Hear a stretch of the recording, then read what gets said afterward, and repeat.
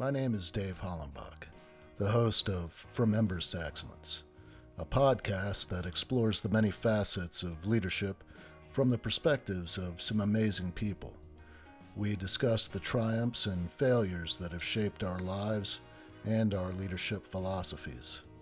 I've found that it isn't whether we fail that defines us, but when we do fail, how we respond. Leaders dust off the ashes and use their failures as fuel to work harder and as lessons to come back wiser and stronger, more resilient, more determined, and more committed to excellence. Today I'm speaking with Jeremy Sherman. He is a PhD, a cradle-to-grave science researcher and writer. He has been studying the unbroken chain from the origins of life, from chemistry to humankind's grave situation today. He's the author of the Columbia University Press book, Neither Ghost Nor Machine, The Emergence and Nature of Selves, but also has written over 1,000 articles with 9 million readers for Psychology Today on everyday practicalities, including how to deal with total jerks. For 25 years, he has been a close research collaborator with Harvard Berkeley neuroscientist Terrence Deacon. His latest book is called What's Up with Assholes? Advanced Psychoproctology for Beginners. Jeremy Sherman is all about making advanced ideas intuitive, practical, and funny. Because from a natural science perspective, the human condition is pretty ironic. So welcome, Jeremy. I'd like to get things kicked off with a little bit of your background, maybe where you were born and raised. Yeah, it's great to be here. I was born and raised on the south side of Chicago, a city famous for its fire, and into a pretty competitive family, 4 boys, a father and grandfather who were quite successful. We were among those the Russian Jews who came over turn of the century, couldn't make it in regular businesses and ended up starting whole industries, like the film industry came out of it. My dad and grandfather started Midas Mufflers, and my dad said we couldn't get into the business. He wouldn't allow us to go into his business unless we were 35 and failures, because he kind of regretted having gone into his dad's business. He wanted us all to branch out and do whatever. And he himself, he was quite the colorful character. We had 2 greenhouses full of orchids and finches and hummingbirds. He played bagpipes. He played oboe. We had 3 pianos in the home. I had a cow as a birthday gift because I was crazy about animals. I had a pet cow on the south side of Chicago who I take for walks on the street. Very interesting fellow, and he died young. But anyway, I have lived in a variety of places. I needed to get away from the competition. At about 13, I went off to a boarding school where I didn't actually have to attend classes for 3 years, 7th through 9th grade, and then came back and joined the family out in California. I've done a variety of different things. I think of it as like having had the luck to be able to take many of the rides in life's amusement park. I lived for 7 years on the world's largest hippie commune in Tennessee. It was 1,400 people. I did water projects in Guatemala. I've lived in England running public affairs for a green business, but the pretty famous one, the Body Shop, the one you see at the airport. They had about 1,000 stores, and I was called in to radicalize the company because I was at the time doing environmental work. I worked with Ben and Jerry's. I had founded a lobbying organization with 75 chapters, and then around 38 or so, I would say in a really juicy midlife crisis, where I cried a lot, but I also learned a lot. I turned my attention to what's up with us humans. I kind of got over, I had been sort of like one of these Buddhist pre-New Age, it was before the New Age, but kind of that kind of belief system, the New Age or love is the answer crowd. And I was beginning to find that that wasn't actually going to carry me through life. I decided to move towards a scientific perspective, got really interested in evolutionary theory and then complexity theory, which is a related thing, and then ended up stumbling into the company of this Harvard neuroscientist. It was kind of I felt grateful that he had time for me, but he had time for anybody who was interested in his questions, and they have really fueled me ever since. His big questions were, what is trying and how did it start? Chemical things don't try. Non-living things aren't trying to do anything, and here we are trying to do things. So what is trying and how does it start? It's a question that underlies a whole lot of what goes on in science, and yet it's very poorly addressed in the sciences, if at all. How does language change our process of adaptation? That is, humans are adapting under the influence of of language, which makes us a very different kind of organism. And then, in a way, a tie-in from all my earlier work in activism, a real interest in evil and how people fall into the habits that make that evil possible. So that's what this focus is, psychoproctology, what's up with assholes. Basically diagnosis, treatment, and prevention of assholery. Very serious work, but you can't take yourself very seriously in that work, because a lot of assholes think they're the authorities on who's the assholes. So that's why I chose a light name for a serious subject. Just to digress a little bit, yeah. What was the boarding school that you went to, and where was that? So this was in upstate New York, and I had begged. So before that, I was going to a very strict Orthodox religious school, a yeshiva. My parents weren't that Orthodox, but I hung out with, my buddies back then became right-wing, I would say fascist rabbis. So these were my best friends growing up, but we were not like that. My dad thought a religious education was good, and I needed an antidote to it. And there was a kind of school system back in the 60s, I'm talking about, it was modeled in England by a school called Summerhill. And the idea at Summerhill was, kids learn better when they're motivated to learn, and they're motivated to learn when you're not force feeding them from a fire hose. So you give kids total freedom with their day, and there were only 3 rules at this school, which was no TV, no drugs, no alcohol. And the hope was that kids would get bored enough that they'd find something interesting to do, and that ended up working well for me and a few others there. I mean, there are plenty of successes from there. One of the head animators the head of animation for The Simpsons was an old buddy of mine from back then, and all he did back then was I mean, I could tell back then he was going to become the head animator for The Simpsons. It was so obvious. He was one of the fortunate few who knew exactly what he was good for from an early age. But anyway, yeah, your day was free.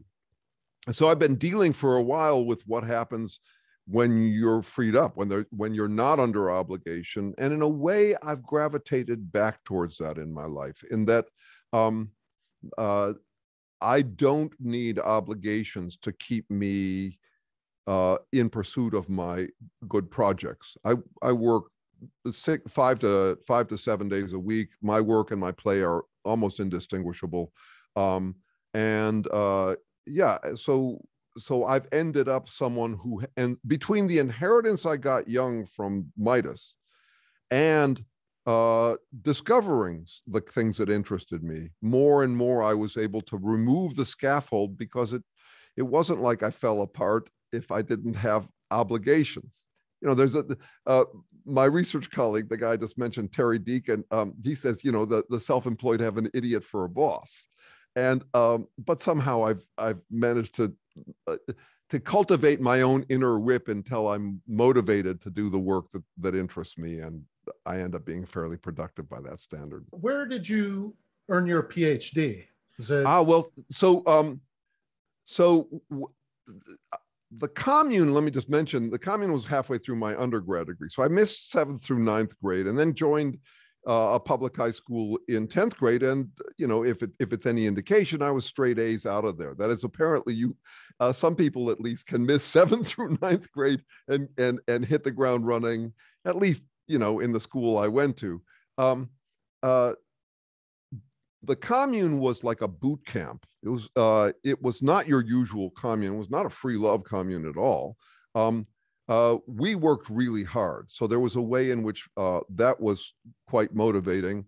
I came out of it and finished my undergrad at Berkeley, and then did a master's in public policy at Berkeley, because remember, I was an activist. I was trying to figure out how to make things work better.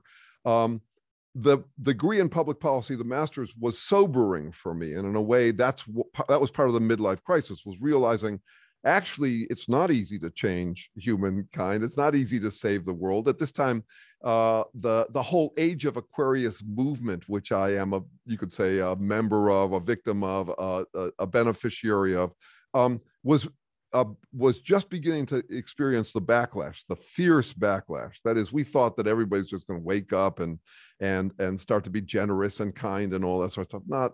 No. There was a major backlash at that time. So it sobered me up. And then I ended up doing the undergrad a few years later, after the master's in public policy, in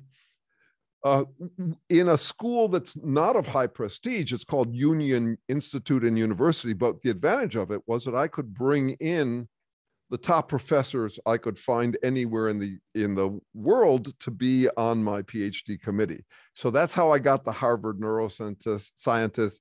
That's how I got the Dean of Psychology at University College of London, and one of the foremost living experts on social psychology, who was at he was at Berkeley at the time, and then moved to Stanford.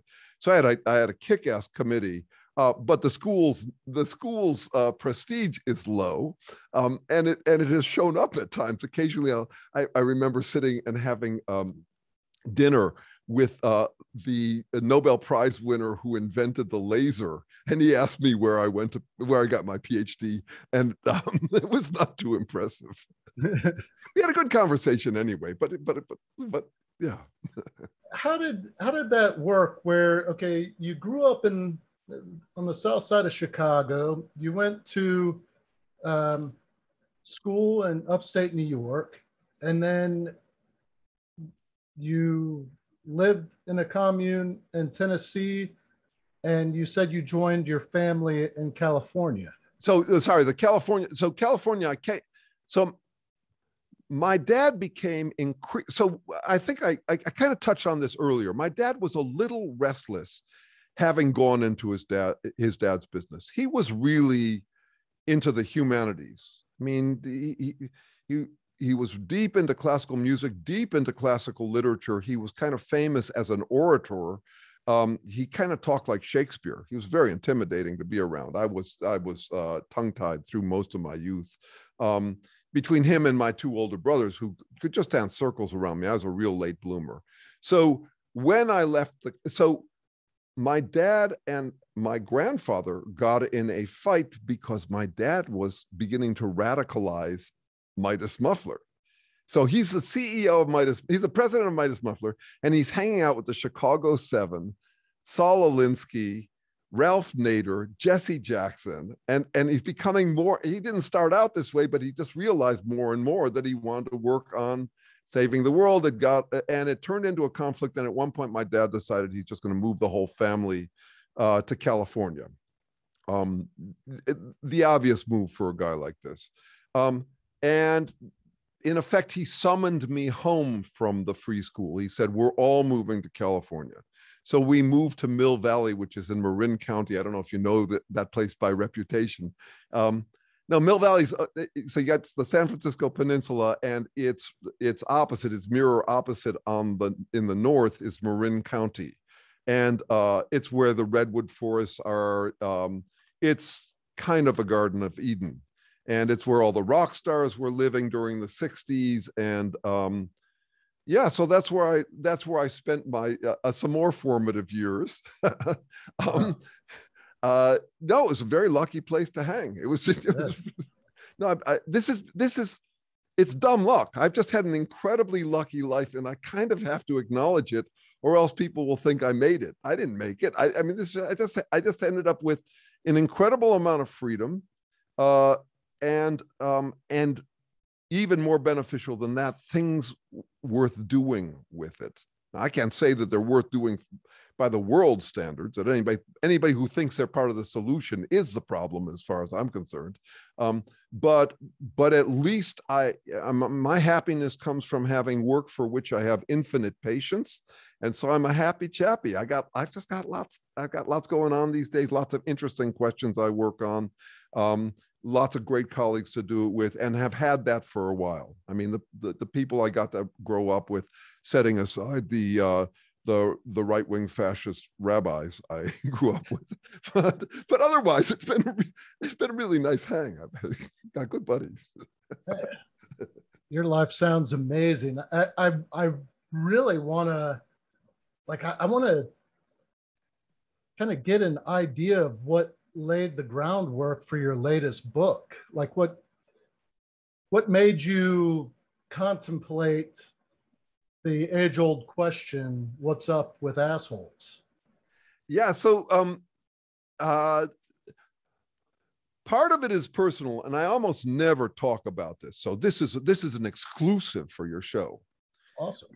Which is that I have 3 children, and the first one was a paradox for me.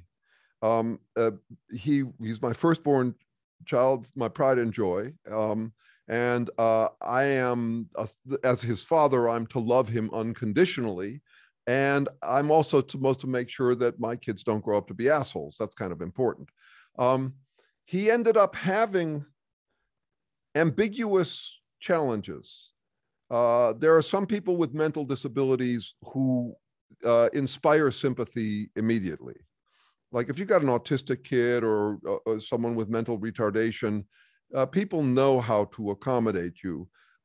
My son, my firstborn son, had problems that didn't inspire sympathy, and he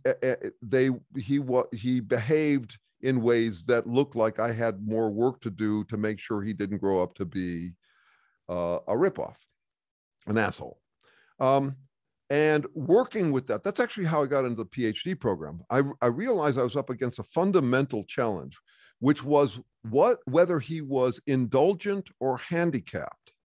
So those are 2 opposite diagnoses. That is, you're trying to assess your situation, and they have opposite consequences.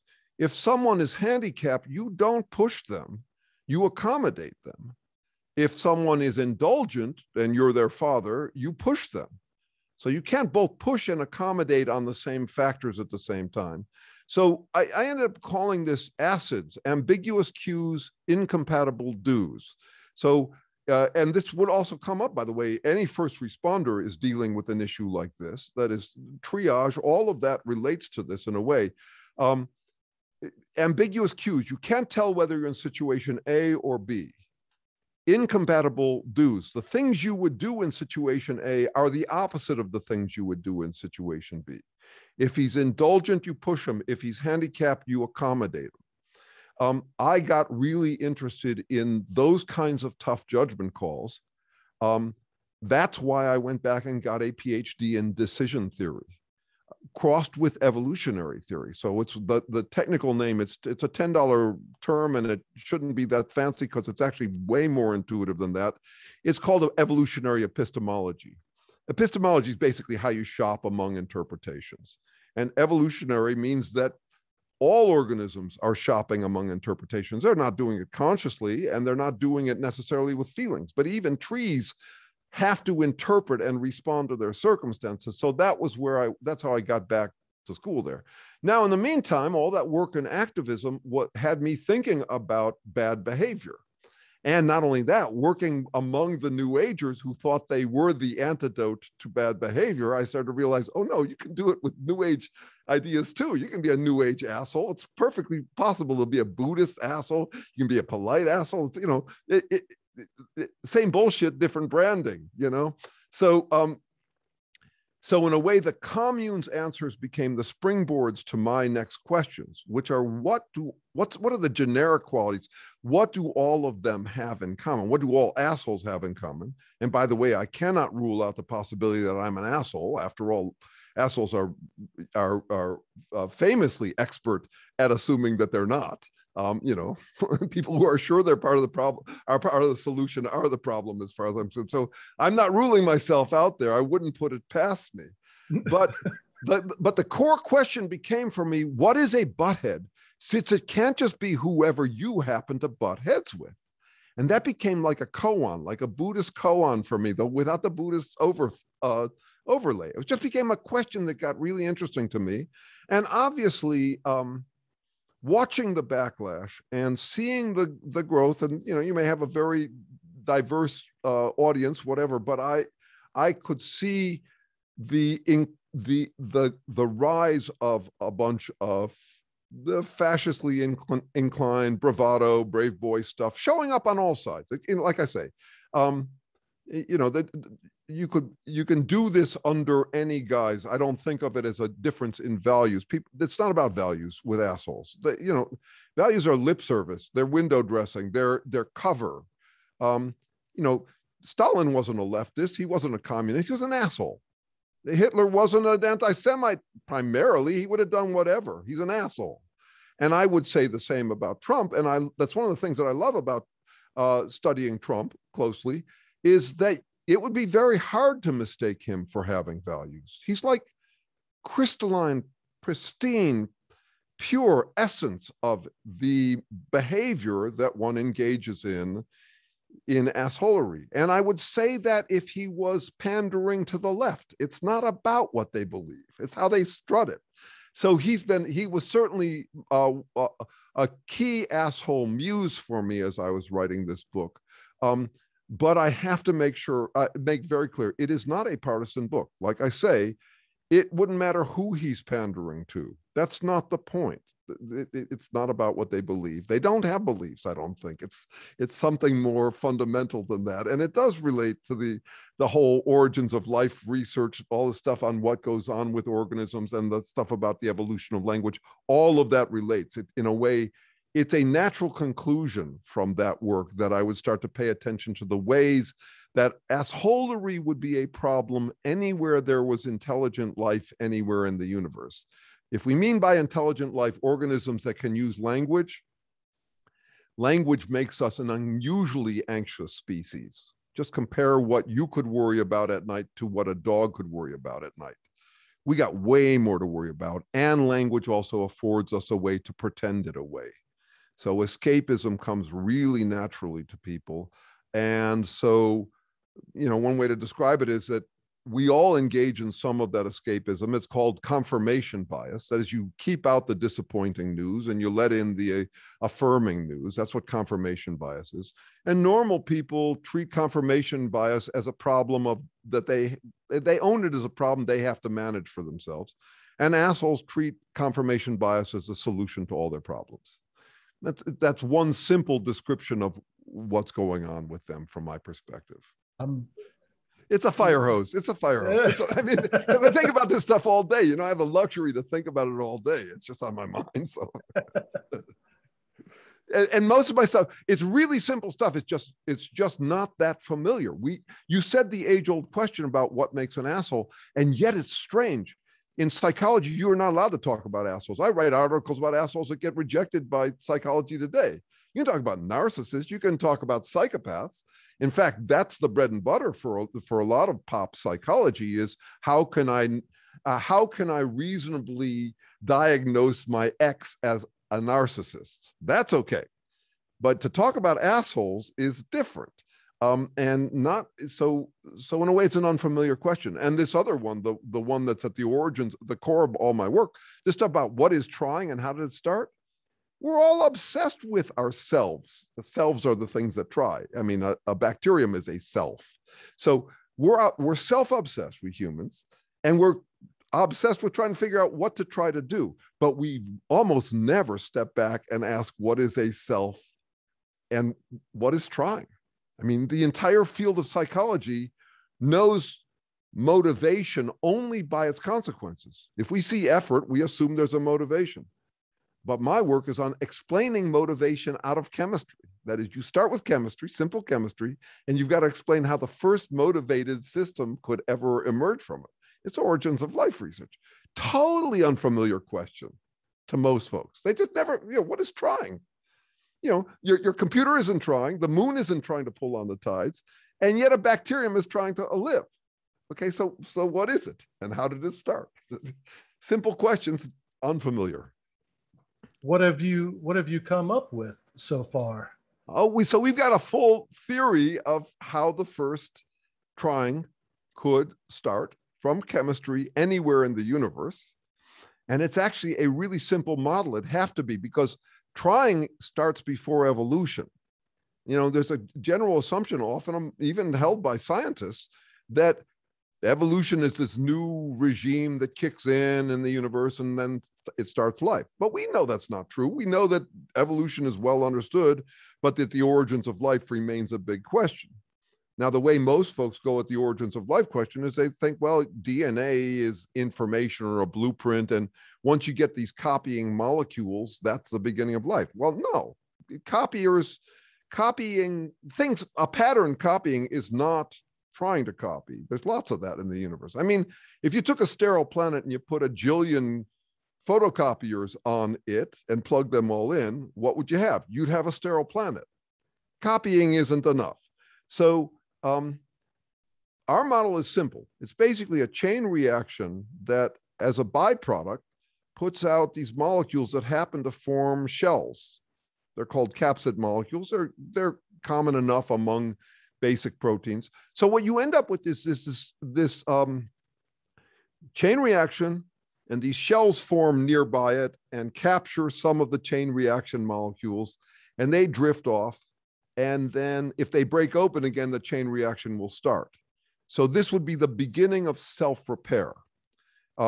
And self-repair, or healing, and not in the New Age sense, but just healing, patching up what degenerates, would be essential for living beings. So computers don't self-repair at all, but we have to self-repair all the time. So on a slouchy day, yesterday was a Sunday, it was a chill day for me. I generated 240 billion new cells yesterday.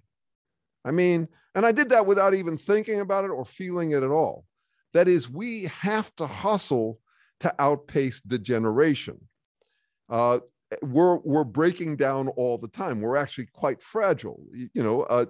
At death, we decompose really fast. We're not durable. We don't exist because we're durable. We exist because we hustle all day, mostly unconsciously, to regenerate ourselves faster than we would otherwise degenerate.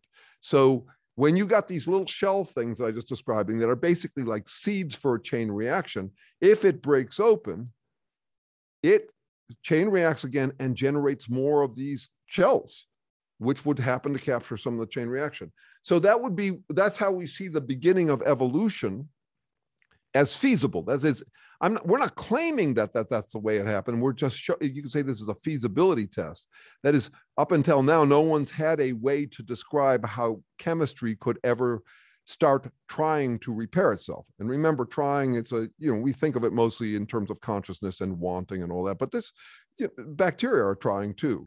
So that's the beginning of it. We can then explain how you'd end up with DNA from that, how you'd end up with first there's a kind of a model that where it's more likely to break open in the presence of the fuel that makes the chain reaction possible.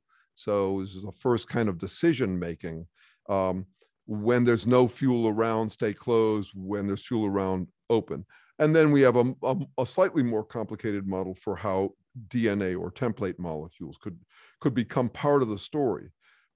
But this has been the joy. I mean, like I think I mentioned this. I took a walk this morning. Just before this, I took a walk with Terry, the research colleague, and we're just jamming nonstop. We work on how to further flesh out the theory, the questions that arise from the theory, how to build out from them. At first, he was very wary to work with a social scientist. He's a neuroscientist, and he didn't want, and also I mostly write pop psych. So he was very wary that I was going to dumb down his theory. But we've been jamming for 25 years. He knows that I'm really paying close attention. And that dumbing down is really hard work. In fact, to make stuff accessible, right. Advanced psychoproctology so by now there's a lot of mutual respect, and we just work on new pieces of the theory. We were working on a piece of it today. So that's fun, and there's something fundamental different about what we're doing in our scientific research. We're interested in how. We're not interested in describing, we're interested in explaining, and explaining from origins. So we can come up with all sorts of speculation about what motivation is, but to explain it from its origins is the best way to figure out what's really going on.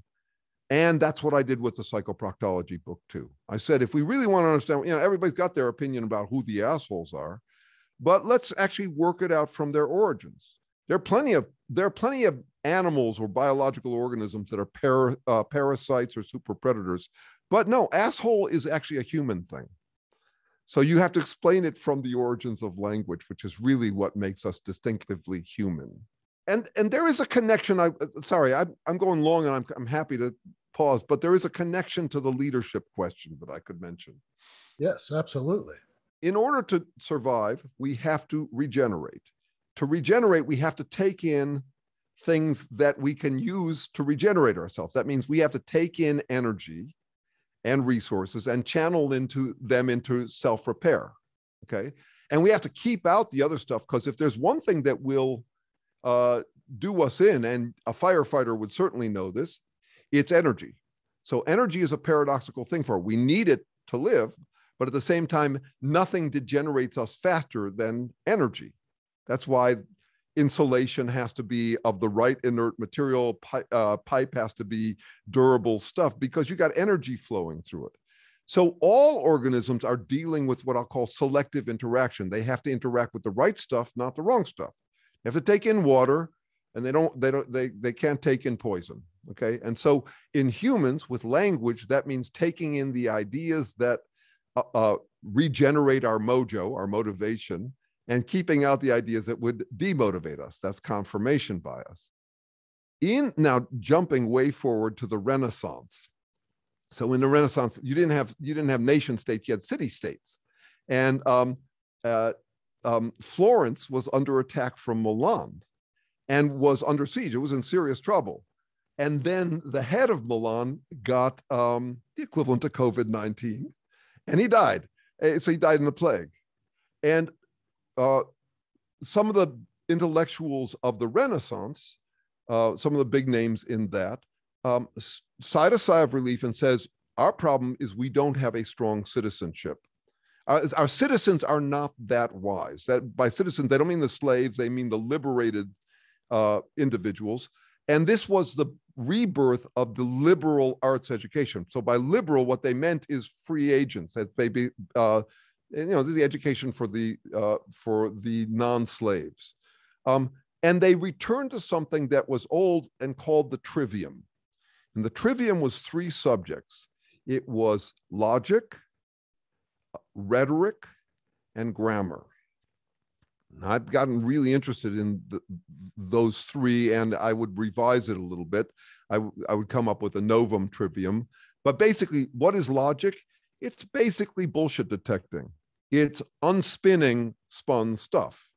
So it's basically the antidote to rhetoric. But these guys were not just trying to teach people to be rational. They also were trying to teach them how to spin, how to do rhetoric. So it's rhetoric and logic. So how to spin and unspin. This is what they thought was essential for the citizens of a viable community. It wasn't just about, it was as much about meme making as decoding and finding the bullshit in a meme. Memes are all flowery, and they make you swoon and all this sort of stuff.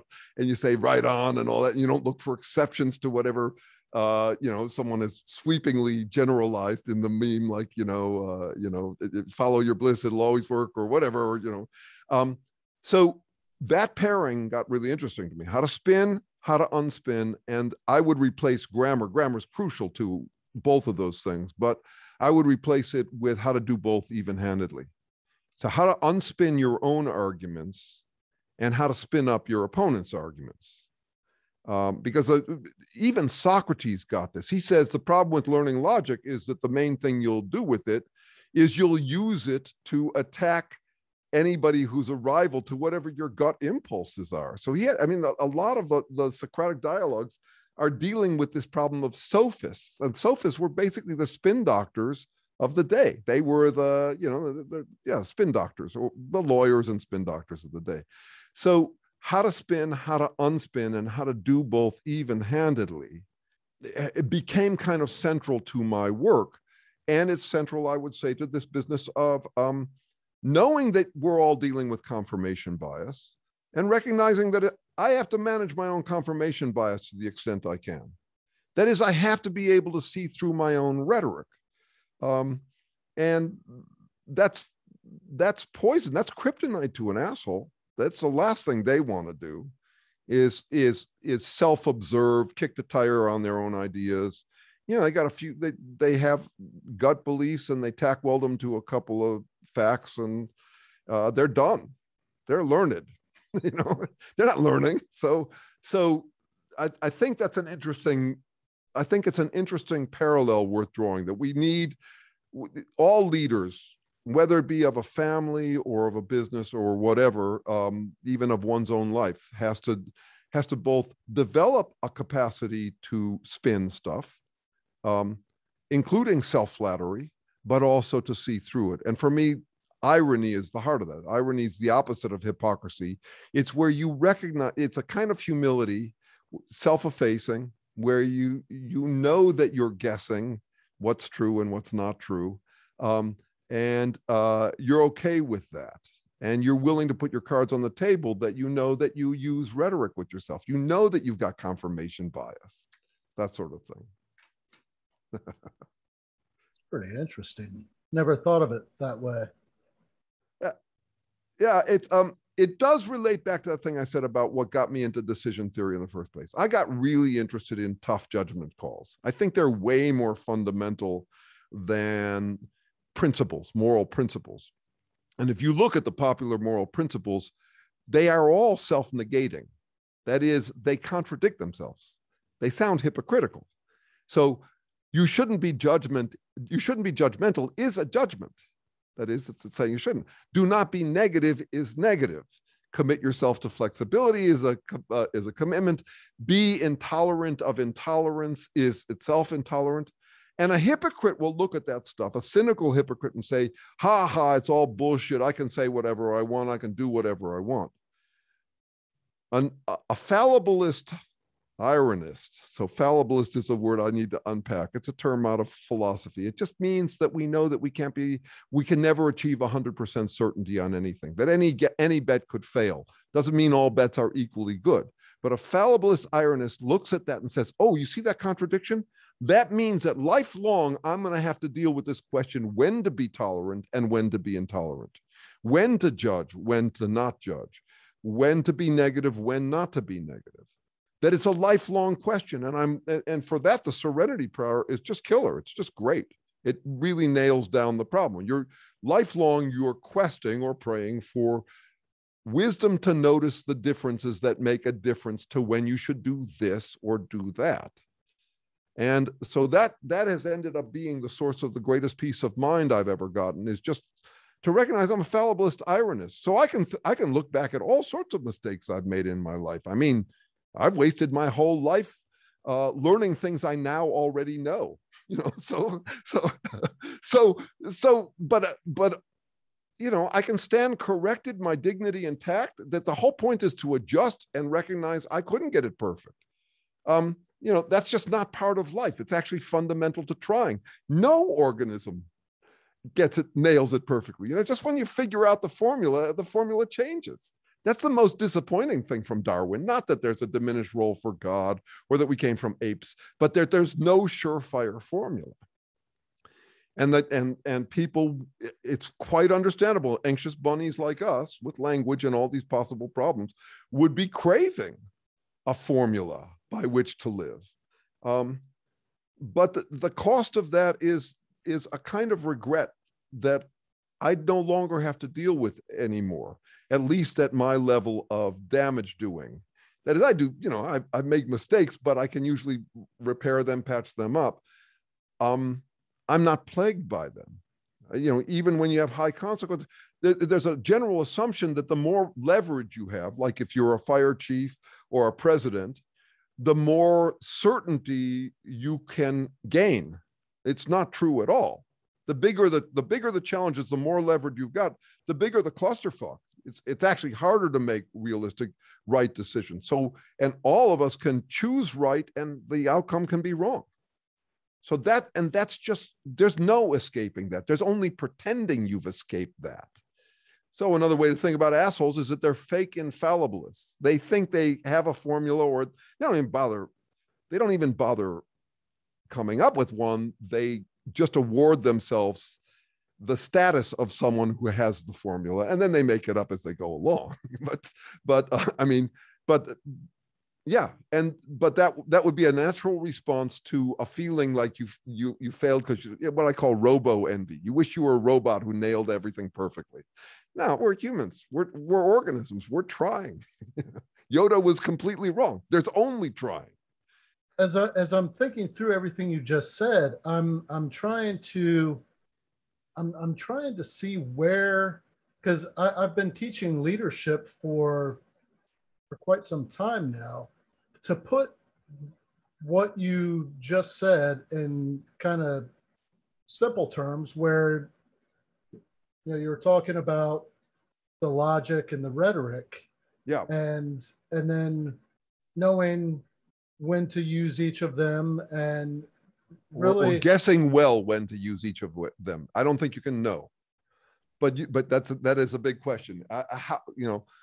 I think of it as a distinction between decided and deciding, radically different states of mind. And so I've coined the term spin doctor Hippocratic oath. The spin doctor Hippocratic oath is, when you're deciding, employ the power of neutral thinking or the power of opposite thinking, so you can see both sides of an issue. Once you've decided, spin it hard. So that's what a leader has to do.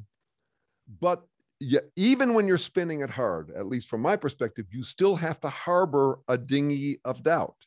That is, somewhere in the back of your mind, you have to keep open the possibility that you've guessed wrong. So how you do that is an interesting question. Buddhists, there's a Buddhist saying, though my heart is on fire, my eyes are cold as ashes. And there's something about, or you could take, there's a Quaker saying that's related: build it to last 100 years, be ready to leave tomorrow. There's also one from journalism. I want to keep an open mind, but I don't want my brains to spill out. So all of these are about managing that tension between deciding and decided. But I'm also operating on the assumption that I will decide too soon or too late, that comes with the territory. I'm trying to minimize both of those errors. There's no escaping them. I'm just trying to minimize them. That's why I need to keep on cultivating the wisdom to notice the differences that make a difference to when I should do one thing or its opposite. Oh, by the way, I did sell this stuff for a while as leadership training, and my reviews were what do you call it? They were markedly split. There were people who thought I was the worst piece of shit to ever show up at the business, total crackpot, and there were people who thought I was the best thing they had ever seen in leadership training. Well, it's interesting how, so if you put it in the context of the fire department, yeah, there's the personnel issues, and then there's the leading in high stress environments. So there's the leadership at the station, when it's just, doing daily tasks, the mundane training, all of that sort of stuff. And then there's the leadership in high stress environments. Yes. Both. Oh, so you got to be really human with the people on your staff, really comforting and reassuring and affirming and all of that. And then when on the scene of the fire, I mean, I'm just asking whether this is what you're talking about. It's yours is not to wonder why, yours is to do or die. I mean, you're out in the field and that's the priority, right? Right. Yeah. And the minimizing the mistakes is consistent on both sides, because that's right. Yeah, when you're leading the people, developing them, I always say that as a leader, you're when you take that position, you've obligated yourself to ensure the success of your people. But to do that, you have to know them. And it's difficult to ever truly know somebody. And no, I don't even know myself. Let's be clear on that. I mean, right. When you're in a high stress environment, there are so many things acting upon you, and you're trying to make decisions in fractions of a second and hoping that you get it right. That's right. Based on previous experience that may or may not be exactly what you're dealing with in that instant. Right. Yeah, it's really interesting how you've stated it, but to really distill it down, it's, as a leader, you're trying to minimize the mistakes that you make. Yes, of course, that's right, and remembering that. So for me, the closest I get to confidence is when I'm equally anxious on opposite sides of something. I've noticed recently that we treat arrogant and too arrogant as synonymous, as it meaning the same thing. And actually, what I want to be is the right quantity of arrogant or assertive, which means that I want to be equally anxious about whether I'm not sufficiently assertive or too assertive. And if there's rough balance, that's about as close as I get. I don't feel like I can ever notch it and just nail the perfect middle way between the two. I like to see myself oscillating between opposites on any of those things. Now, arrogant is pejorative, but you could call it assertive. All of these dilemmas have words that make them positive, sound positive, or words that make them negative sounding. So arrogant sounds bad. Self-assertive sounds good. You could also describe it in neutral terms as persisting in a conviction despite new evidence. I mean, so there's a positive ease, negative ease, neutral ease for each of these terms. I like to keep them all in mind. That's part of that power of neutral thinking I was talking about. But seems also very Taoist. Yes, it is. It is Taoist in that respect. And the Tao actually has more irony going on it than most religions. Most religions are pretty damn humorless. So, but here's another connection to what you were talking about in the firehouse or in that work. A little bit of a story. I have a friend who's a fellow professor. He goes off to teach, goes off to consider teaching at this local school, a local college. This is California. So it's a kind of a new age college. And he goes and he hears a lecture by the dean of education. And he asked a question during it, what do you think about rigor? And she said, you mean rigor mortis? You know, it's a new age college where they're thinking, you know, you don't have to think, you don't have to be rigorous. And then he said, no, I mean intimacy. And you know, new agers love intimacy. So she said, right on, right on. I think there was a misreading of the between the two of them. My guy was the guy I know. He got a Columbia PhD in philosophy of science. Close colleague of Jerry Brown. He's responsible. This cat I'm talking about was responsible for all the windmills here in California. He was like, his windmills are. So I think there's a difference between intimacy with reality and intimacy with other people. And I'd actually break it down one further step. I've got to fit or be intimate with three different realms fundamentally. I got to be intimate with reality. That is, if there's one rule that has worked for the last 3.8 billion years, it's adapt to reality or die. Okay. But I also have to be intimate with other people because they're part of my reality now. And the third one is I got to be intimate with myself. That is, I have to have comfort in my own skin.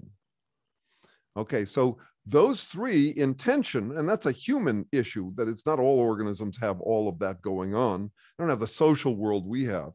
But you could say in the long run, being intimate with reality, fitting reality matters most of all. In the short run, feeling comfortable in our own skins feels the most pressing. And in between is the social world, because the social world can either give you reality checks, or it can be a cult that just satisfies your need to feel comfort in your own skin. It can represent reality, or it can represent whatever satisfies you. You know, society can get way off out of touch with reality. So when you're describing the work in firefighting leadership, you've got to have this intimacy with other people, and you've got to have intimacy with reality. And you're balancing those two, and it's do or die. I mean, it's really, I mean, I'm awestruck by the work you guys do. I was a fire chief for a tiny town. I mean, I dealt with a couple of barn fires. It was nothing like what you dealt with.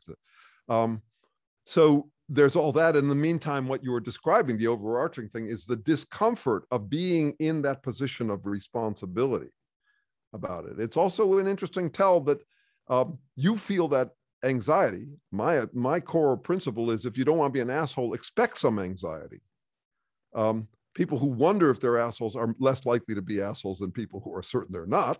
But the people who end up in positions of power are often reckless because really they aren't struggling with the difference between reality and other people. Their only question is how to feel comfort in my own skin or pleasure in my own skin. It's a form of masturbation.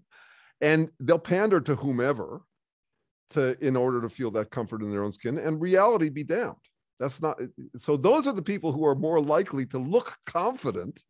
You know, you can say there's a confidence paradox. The more confident you are, the less confident you should be. I just made that up. I'm not sure it's true. But there's something like that going on, it seems to me. I've had very similar conversations, not probably a little more rudimentary with some of my buddies, you know, discussing fire department leadership, but and you know, the lack thereof in some areas. But I want to, there's one last thing I should say relevant to this. In firefighting, you get results. You know the consequences, and you know them rather immediately. There are other areas where that's less the case. There's a joke about this. A guy's boasting about his marriage and success, and someone says, what do you attribute it to? And he says, well, it's easy. My wife makes all the little decisions. I make all the big decisions. I said, can you give me an example? He said, sure. My wife decides where we live, where I work, where the kids go to school, where we vacation, and I decide whether the US should invade Iraq. Okay, so there are big decisions, the lofty ones, the philosophical or theological ones, where you get no immediate feedback. You can believe anything and get away with it. And that's where the pandering, the self-pandering, comfort in your own skin or pleasing other people is going to work best. In firefighting, if you fuck up, it shows. It's like surgery. It's a very different field. Philosophy is hard because it's so easy. Any schmuck can do it. but firefighting, you know, you will pay if you guessed wrong. Yeah. Even if you guessed right and it turned out wrong, because all guesses are probability things. That's you know, they're not certainties, or else you wouldn't be guessing. One of the things that I'm curious about, because in leadership, it's a lot to do with relationships, and it seems as though we've kind of touched on it, sort of, but I was wondering if in your research about assholery, you've come across, you know, something that would kind of lend an understanding of how to make relationships work better. Yeah. Yes, I have an idea or a notion related to that. A minute ago, I was talking about having to adapt in three different environments: reality, society, and comfort in our own skins. I actually think of those reality as the likely story, society as the liked story, the story people like, and comfort in my own skin as the likable story. Now, I end up working with all sorts of researchers now, and I would say that some of them are trying to maximize the likeliness of their liked story, or of their liked or likable story. That is, they got some gut intuition that makes them feel comfort, and they're basically trying to find a little science to support it. So they start with their intuition about what feels good, what feels right, and they ornament it with some science. My interest is different from that, and a lot of that is coming from working with this Harvard neuroscientist who employs the power of neutral thinking in impressive ways to me. That is, it really impresses me how neutrally he looks at things. This is kind of what science is about in the first place. It's saying, to get what you want, set aside what you want long enough to see what is. And then, better informed, you'll have better chances of getting what you want. So from our perspective, what we're trying to do is maximize the likability of the likely story. Is you start with your best guess at how reality really works. And when we talk about that, we're talking about likelinesses. That is, some possibilities are more likely than others. This building will cave in before we can get out, or not. We're talking about probabilities, basically. So how you sell that stuff, how you sell the likely so that it's likable, is the heart of it. And that's what, so you want your rhetoric, you want to start with an unspun story, if you can. I mean, this is an idealization, an unspun story, and figure out how to spin it. You don't start with your spin story and then dress it up so it looks like it was unspun. I'm just amazed. For the work on the psychoproctology book, I did a whole lot of interactions with trolls. And one of the things that blew my mind with them was they would come out of the box saying that they were critical thinkers. Now, I have a PhD in critical thinking, and no, I would never claim I'm a critical thinker. You don't get to do that. Who are you to say that you're that thing? I call it talk is walkism. Whatever I say about myself must be true. And I would ask them why they thought they were critical thinkers. And I mean, their answers were absurd. I think that it came down to this. Critical thinking is a source of credibility. It's what the cool kids are wearing, so fuck it. I'll say I'm a critical thinker. Doesn't mean I have to change anything about my behavior, but I'm a realist. I hereby declare myself a realist. So that's the other end of the spectrum. That's the asshole end of the spectrum. Is it basically, and I do think of it as like a kind of self-pleasuring. And so that's the other part of this I'll mention in a minute. But the business, a firefighting leader, a fire chief, has to somehow figure out ways to motivate people to deal with reality. And you're dealing with people of very different temperaments and very different styles. And you're also dealing with them as a group, which is a challenge. That is, dealing with individuals one-on-one is one thing, but once you're dealing with a bunch of people, then you have to be kind of consistent. And at the same time, you have to speak to different audiences. So there's all of that challenge. But what you're trying to do is represent reality to them. They may not be paying as much attention to how to save their lives and their fellow firefighters' lives. I mean, probably they are, but there's a way you have to earn their respect. And in the long run, that will come from representing reality and not having a lot of casualties as a result. Now, there's one more piece to this, which is, I think it's totally unrealistic to assume that humans could ever be totally realistic. I think escapism is inescapable for us. There's just way too much world. If you got language, you can imagine all sorts of real and imaginary threats and missed opportunities. There's plenty of reason to stay up all night if you're a human. And a dog doesn't have that issue. That language just overwhelms us. So I think escapism is inescapable. So a lot of my work is also on safe escapism, optimal illusion, how to kid ourselves in ways that help more than they harm. Um, and we have good examples of that. You know, I watch fiction. I watch a lot of TV at the end of the day. Because TV is just incredibly good these days. It's not all of it, but you can find incredibly good stuff. I work with literature professors who say, no, this stuff's richer than most novels. Um, uh, when I'm watching, I totally believe it's true, but I know it's not true. Shakespeare had a great line about this. He says, when my love says she is made of truth, I do believe her, though I know she lies. He says that, and the whole sonnet goes on like that about how they're both. Thus I lie with her and she with me, and in our faults by lies we flattered be, is how it ends. So it's about kidding each other. There's a way in which you have to humor each other, and humor yourself. So self-humoring is a huge part of it. And fiction's a great example of how we do it. You know, you're totally in it, you totally believe it, and you know it's not true. I just wish we did that in more different arenas. As far as I've been to a Trump rally. It's actually no different from what I can tell from a heavy metal concert. It's cosplay, and people go in and they act all badass, and they engage in what I call we glee, the glee of being a smart internal set, not like those loser dumbasses out there. And they sing along with the lyrics. They're not paying any attention to what the lyrics mean. They love the bravado. It just sounds badass. And then the only difference between them is that at the end of the metal concert, people find their cars and go back to reality. Whereas at the end of a Trump rally, they go out and they think that they have something more real than reality.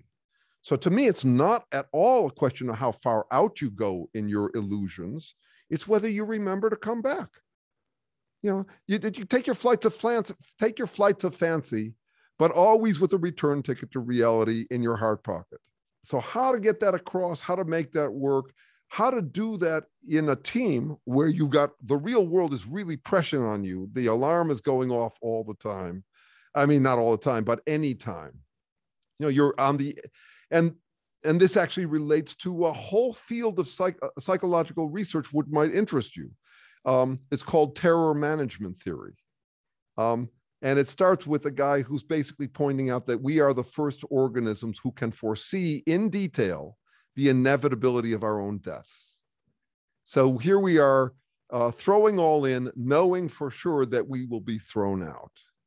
And he does all, and the field researches what happens when you prime people on their deaths, on their own inevitable deaths.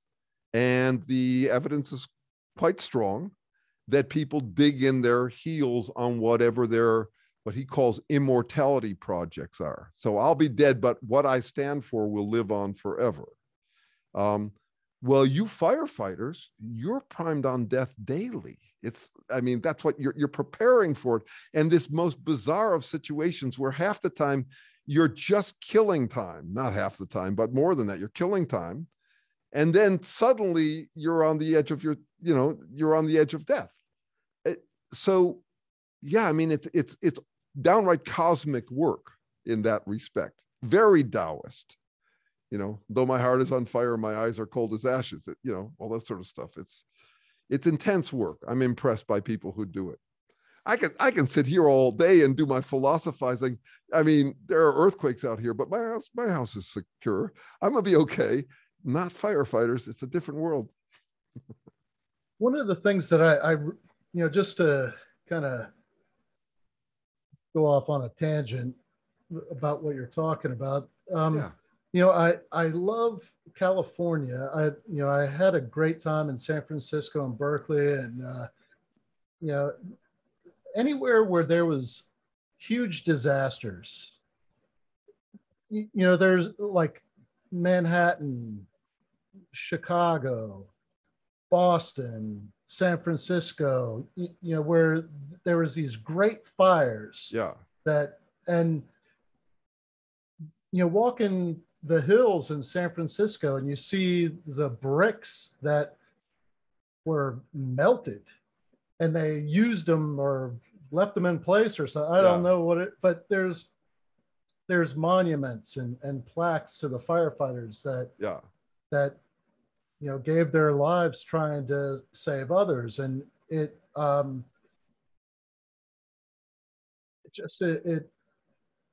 brought it home for me, having been a firefighter for 23 years and visiting these places, that there isn't really any of that. Maybe in some of the fire stations that I worked in, there'd be, a little memorial or something like that, but it's different in the cities that face devastation and saw what the firefighters did. Yeah. Well, so there. So as we approach the 20th anniversary of September 11th, I'm thinking especially about crises and what happens with people. Now, there's that idea that when the going gets tough, the tough get going. And I think of that as aspirational. It's what you'd hope people would do. It's along the same lines of crime doesn't pay. Crime does pay if you can get away with it. That's unfortunate. So we say something as if there's a natural law that says it doesn't pay. Well, we say that because it does pay and we're trying to prevent it, so we're trying to discourage it. But it's important to keep in mind that crime does pay if you can get away with it, apparently. So when the going gets tough, there's a fundamental question in my work, and it's really it's come home to roost these days, which is, do crises make us wiser, more likely to join together, to band together and collaborate, or does it make us do something else that's more dangerous? Now, a lot of the aftermath of 2020, a lot of the, we could say the what do you call them, tributes to the 2020 disaster these days are arguing that it actually made the United States a lot dumber, that it actually served its Islamic fundamentalist functions, just like a lot of what Russia is doing right now is has succeeded in serving their functions. So one way this is described is as sadofascism. So sadofascism is when you don't think you can you don't think you can overpower other nations, but there are two ways to overpower them. One is to improve your game, and the other is to make their game worse. So there's an argument that the terrorist attacks are actually undermining, that Putin actually wanted to undermine the United States, and certainly ISIS did, or the prior to ISIS, Al Qaeda and Osama bin Laden and all those people, and that we actually freaked out right on schedule. That actually a whole lot of us. So this is setting aside or factoring in how much we came together, and then also paying attention to the way that we came apart. I think of it that in crises, what often happens is that people reach up with one hand to grab any kind of vague rationalization for reaching down with the other hand to grab whatever the hell they want. That this is one of the ways that people respond to crises. They don't come together, they don't soften, they don't wake up. I'm very suspect of woke movements. I think that the name woke is apt. We're not dealing with a more woke movement right now than MAGA. MAGA by far outpaces the wokeness. It's the whole idea that I once was lost and now I'm found and now I've got the answers and all that. You know, Protestantism, Christianity, all of those woke movements. But what's apt about the name is that when you're talking about woke, by the evening you're tired again. It's you don't wake up once and for all. What's that about? I mean, like I once slept and now I'm awake for the rest of my life. No, for all eternity. No, that's not how it works. So paying attention to how, one way to think about it, and Giuliani's a great example of this, is that there are all these unsung heroes, people we take for granted, we assume are going to be there to help us. There's actually a big chunk of my theory, which is about, of the theory we work on, which is about this. That is, anything you can turn into a habit, a reliable habit, like depending on the firefighting force, you don't want to think about that stuff. You think about other things. So because it's covered. So all of these unsung heroes, all the first responders, in a way, they're crowded out by these people who undeservedly claim credit for it and grandstand as if they were the heroes of the moment. Kim Jong-un did this, Stalin did this. These guys made up whole stories about how they were on the front lines of the revolution. They were not, but they gained the power by which to basically recreate history. So they were the glorious founders of the movement. So they basically are stealing your thunder, and your thunder goes unsung, and it can go unsung because people take it for granted. There's never been a time when people thought they were more independent, and they've never been more independent than they are in modern civilization. And why is that? Because grocery stores are reliable, because the internet is reliable, because firefighters became reliable, because education became reliable. So reliable that they get neglected, and then we're going to see what happens when you neglect this stuff. Our infrastructure needs to be maintained, and that includes firefighters. So yeah, so you get this whole movement that says we built that. I'm only independent, libertarianism, this whole idea that I could do everything by myself. Yeah, if you don't factor in everything that you reliably depend upon. Yeah, sure. Yeah, you want libertarianism? Go live in Somalia. They've got it, right? That's what libertarianism yields you. No infrastructure. Yeah, man. It's funny. I've had this very same discussion, debate, what have you. Right. But yeah, man, I really appreciate you coming on it and talking with me today. This has been incredibly enlightening. I'd like to know, is your book out or? Yes and no. So it's already out for free as a podcast. So the way I did my last edit on it was I read the whole thing and edited it in. So it's a very clean recording of the whole book, What's Up with Assholes, Advanced Psychoproctology for Beginners, totally accessible. It's been read by lots of people. Blue collar workers with no background in psychology dug it. They got it. And that's my goal. So I'm dealing with fairly elaborate ideas, but I'm trying to make them accessible, familiar, trying to ground them in reality. So it's a podcast anybody can get for free. It's just 14 sessions, half hour a piece. That's out already. And if anybody wants to contact me, I'd be happy to send them a PDF of it. In my situation, I neither need status or money from my work. This is the gift of my opportunity. And it's actually what my dad said was the right thing to do with an inheritance. He says, most of the best work doesn't pay well. So the most important work doesn't pay well. So go do some of that, is basically what he said when he gave me the money. But I realized only a few years ago, I don't need this. I don't need status. And I don't want to have to pander to get status. I want to try and make the likely story as likable and accessible and intuitive as possible. So I don't need to be a big bestseller. And I'd like more audience. So please go look up my stuff. You can find way too much of me on the internet just by looking up my name. But I also have a new website that I've been building called jeremysherman.com that has all my stuff. And I've got memes. I make 10 memes a day from this work. You can friend me on Facebook. I'm very, very welcoming. But my book is out in that. If you just look up What's Up with Assholes or What's Up with A-Holes or my name, you'll find it as a podcast, and just download the thing and listening. I don't read books anymore sitting down. I can't do that. I'm too restless a person. I speed listen to a book a week easily. And so podcast is a great way to download information. You can do errands, you can do exercise, you can clean up the house, whatever, while you're doing it. You can't do that while you're reading books. And the book applies to everything from assholes to national and international cults. So everything from an ex who drove you crazy, or a boss who drives you crazy, or a relative who drives you crazy, out to, In the book, I define cult as the plural of asshole.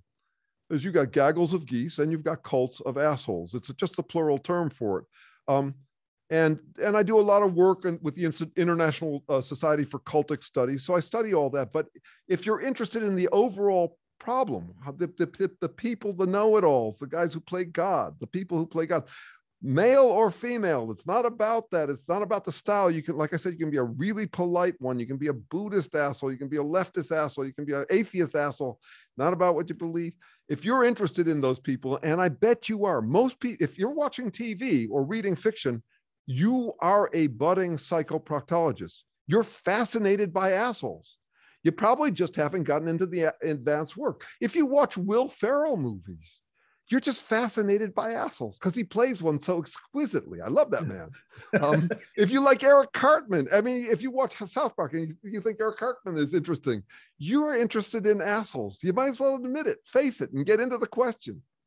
What is a butthead? Since it can't just be whoever you happen to butt heads with. You know, what makes someone a butthead? Oh man, this was great. All right. I will have your website in the show notes. And you said that the podcast, everything is all available for free online. You just go on to, iTunes has it, Spotify has it. It's everywhere. But the information is accessible from so many sources. That's the good news for us creative content producers. The bad news is that everybody gets to do that. So it's quite the flood out there. Yeah. Well, thank you so much, Jeremy. I really appreciate it. This has been great. A pleasure to be on your show. And thank you for your years of service. Good Lord, what you guys do, man, out there in the field. I'm impressed. Thank you for your service. And thank you for having me on your show.